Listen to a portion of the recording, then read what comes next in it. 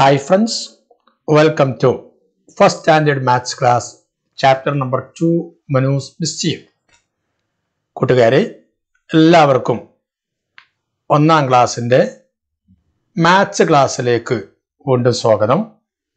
Maths ക്ലാസ്സിൽ നമ്മൾ പറയുന്നത് Manu's Mischief എന്ന് പറയുന്ന പാഠത്തിലെ പ്രവർത്തനങ്ങളാണ് അല്ലേ. കഴിഞ്ഞ ക്ലാസ്സിൽ നമ്മൾ ഈ മനുവിന്റെ വീടിന്റെ പരിസരത്തുള്ള സാധനങ്ങളെയും ആ സാധനങ്ങളുടെ കൂട്ട ഗ്രൂപ്പ്സുകളെ കുറിച്ച് നമ്മളൊക്കെ പറഞ്ഞു അല്ലെ. നിങ്ങളെ വീടിന്റെ സറൗണ്ടിങ്സ് പരിസരം നിരീക്ഷിച്ചോ? എന്നിട്ട് ഏതൊക്കെ ഗ്രൂപ്പ്സ് സാധനങ്ങളാണ് ഉള്ളത് നിങ്ങൾ കണ്ടെത്തിയോ? നിങ്ങൾ ടീച്ചറോട് സംസാരിച്ചോ? എങ്ങനെയാണ് നിങ്ങൾ ഗ്രൂപ്പുകളാക്കിയത് എന്ന് ടീച്ചറോട് പറഞ്ഞോ? ഇതൊക്കെ പറയാൻ വേണ്ടി പറഞ്ഞിട്ടില്ലായിരുന്നോ? ഒക്കെ നിങ്ങൾ ചെയ്തിരിക്കും അല്ലെ. നല്ല കുട്ടികളാട്ടോ. ഓക്കെ, ഈ ഗ്രൂപ്പുകളെ നിങ്ങൾ ഇവിടെ ലൈന് വരച്ച് യോജിപ്പിച്ചോ? ഏതൊക്കെ ഗ്രൂപ്പുകളെ കണ്ടെത്തിയല്ലേ? ടീച്ചർ സ്റ്റാർ ഒക്കെ ഇട്ട് തന്നിട്ടുണ്ടാവും അല്ലെ. ഓക്കെ, ഇനി നമ്മൾ പറയുന്നത് നല്ലൊരു സ്റ്റോറിയാണ്. നമ്മൾ ആദ്യത്തെ പാഠത്തിലും ഒരു സ്റ്റോറി പറഞ്ഞു അല്ലെ, ഗ്രൂപ്പ്സിനെ കുറിച്ചുള്ള സ്റ്റോറി പറഞ്ഞില്ലായിരുന്നു. ആ സ്റ്റോറി നിങ്ങളെ വീട്ടിലൊക്കെ നിങ്ങളുടെ അമ്മമാരുടെ ഒക്കെ പറഞ്ഞു കൊടുത്തിട്ടുണ്ടാവും അല്ലെ. ഓക്കെ, ഇന്ന് നമ്മുടെ ടെക്സ്റ്റ് പുസ്തകത്തിൽ തന്നെയുള്ള ഒരു സ്റ്റോറിയാണ് പറയുന്നത്. നിങ്ങൾക്ക് സ്റ്റോറി കേൾക്കാൻ ഇഷ്ടമല്ലേ? ഞാന് ഒരു മദർ ബേർഡിന്റെയും ആ മദർ ബേർഡിന്റെ കുഞ്ഞുങ്ങളുടെയും കഥയാണ് പറയുന്നത് കേട്ടോ. നിങ്ങളുടെ ടെക്സ്റ്റ് പുസ്തകത്തിൽ 17ാമത്തെ പേജ് 18ാമത്തെ പേജിലും ആ സ്റ്റോറി ഉണ്ട്. നിങ്ങൾ ഈ സ്റ്റോറി ഒന്ന് കാണണം കേട്ടോ. നിങ്ങൾ ഈ ചിത്രം പേജ് നമ്പർ 17, 18 17, 18 പേജുകളിൽ ഈ സ്റ്റോറി ഉണ്ട്. അത് നിങ്ങളൊന്ന് ഈ ചിത്രം ശരിക്കും നോക്കുക. എന്നിട്ട് ഞാൻ ഈ സ്റ്റോറി നിങ്ങൾക്ക് വായിച്ചു തരാം കേട്ടോ. ഓക്കെ, ശ്രദ്ധിച്ച് കേൾക്കണേ. Look this picture. First picture. Who is this? These are 2 birds. ഇത് 2 പക്ഷികളാണല്ലേ. What are they doing? They are making A nest. അവർക്ക് വേണ്ടിയുള്ള ഒരു കൂട് ഇങ്ങനെ ഉണ്ടാക്കിക്കൊണ്ടിരിക്കുക അല്ലെ. പക്ഷികൾ കൂടുണ്ടാക്കുന്നത് നിങ്ങൾ കണ്ടിട്ടില്ലേ? ഈ പക്ഷികൾ കൂടുണ്ടാക്കുന്നതിനെ കുറിച്ചും, എന്തിനാണ് പക്ഷികൾ കൂടുണ്ടാക്കുന്നത്? അവർക്ക് താമസിക്കാനാണല്ലേ. ഓക്കെ, ഈ കൂടിനെ കുറിച്ച്, ഈ പക്ഷികളെ കുറിച്ചാണ് നമ്മൾ പറയാൻ പോകുന്ന കഥ. Okay, 2 birds built a nest. 2 birds built a nest. എന്താ 2 birds എന്ന് പറഞ്ഞാല്? 2 പക്ഷികൾ ഒരു കൂട് കെട്ടി. നെസ്റ്റ് എന്ന് പറഞ്ഞാൽ എന്താണ്? കൂട്. ഇതാണ്. How many birds are here? 2 birds. 1 and 2. 1 and 2. How many birds are here? 2 birds. ഇവിടെ 2 birds ആണല്ലോ കേട്ടോ. They built a nest. അവർക്ക് താമസിക്കാൻ വേണ്ടി ഒരു കൂട് കെട്ടി. Now look at the next picture. What is this? This is a nest. This is a nest. ഇതൊരു കൂടാണ്. A good nest. എങ്ങനത്തെ കൂടാണ്? ഗുഡ് നെസ്റ്റ് ആണ്. നല്ല ഒരു കൂടാണ് കേട്ടോ. Beautiful nest. നല്ല ഭംഗിയുള്ളൊരു കൂട്. നിങ്ങൾ കിളിക്കൂട് കണ്ടിട്ടില്ലേ? പക്ഷിയുടെ കൂട് നിങ്ങൾ കണ്ടിട്ടുണ്ടല്ലേ? അതുപോലെ മനോഹരമായ ഒരു കൂടാണ്. Okay, the bird laid eggs. 1, 2, 3 eggs. The bird laid eggs. ഈ ബേർഡ്സ് എന്ത് ചെയ്തു? അതിൽ മുട്ടയിട്ടു. എത്ര മുട്ട ഉണ്ട്? 1, 2 and 3. How many eggs? 3 eggs. നിങ്ങൾ കൗണ്ട് ചെയ്യാൻ കേട്ടോ. 1, 2, 3.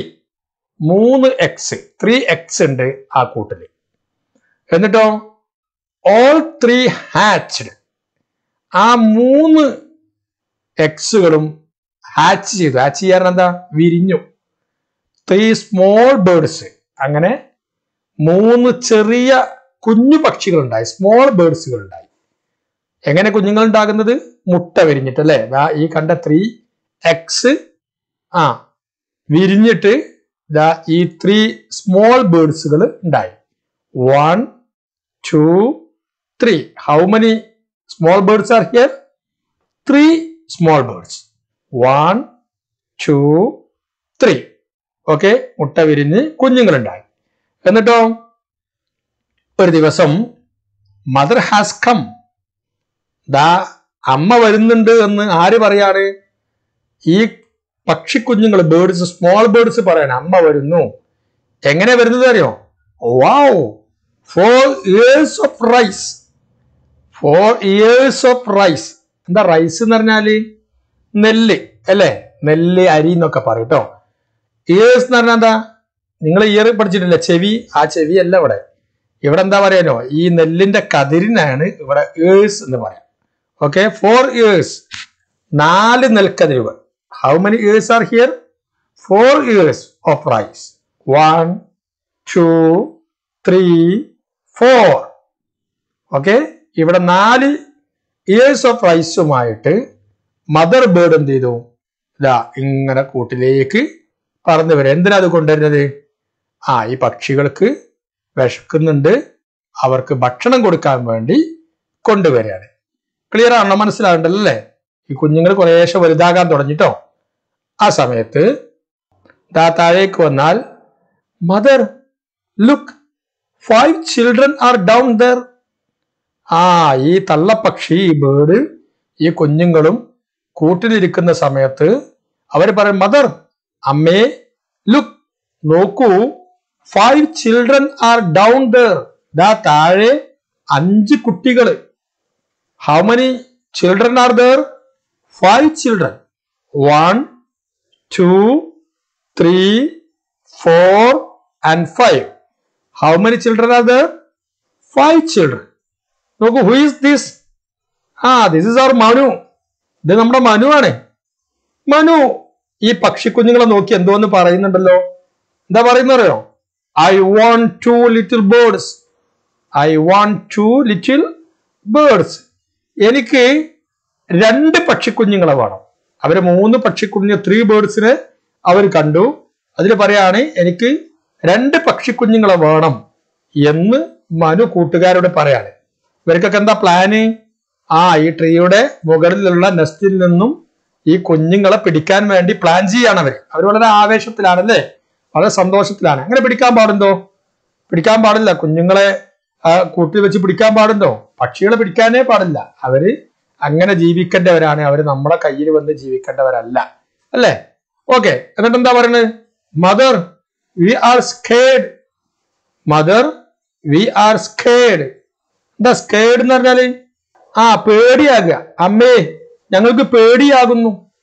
ഇവര് ദാ മനു ട്രീമിൽ കയറാൻ നോക്കുകയാണ്. അപ്പൊ ദാ ഞങ്ങളെ പിടിക്കാൻ വേണ്ടി വരികയാണെന്ന് പറയുമ്പം, mother, V R scared. Manu, 1 for me. Manu കയറിയിട്ട് പിടിക്കാൻ നോക്കുമ്പോ മറ്റു കൂട്ടുകാർ പറയാണ്, how many children are down here? 1, 2, 3 and 4. 4 children's ഇവിടെ ഉണ്ട് അല്ലേ? How many on the tree? 1 children ട്രീമിലുണ്ട്. ആരാണ്? Who is this? This Manu. This അവർ മനു. മനു ട്രീമലാണ്. ബാക്കിയുള്ള 4 children's are under the tree. അവർ താഴെ നിൽക്കുകയാണ്. അപ്പൊ പറയാണ്, മനു, 1 for me. ഒന്ന് എനിക്കും തരണേ. ഈ പെൺകുട്ടി മനുവിന്റെ അനിയത്തി വിളിച്ച് പറയാണ്, ഒന്ന് എനിക്കും തരണേ എന്ന് പറഞ്ഞ് മനു ആവേശത്തോടു കൂടി എന്ത് ചെയ്യാണ്? ഈ ബേർഡ്സിനെ പിടിക്കാൻ വേണ്ടി ട്രീമിൽ കയറുകയാണ്. എന്നിട്ടോ ആ സമയത്ത് എന്ത് ചെയ്തു?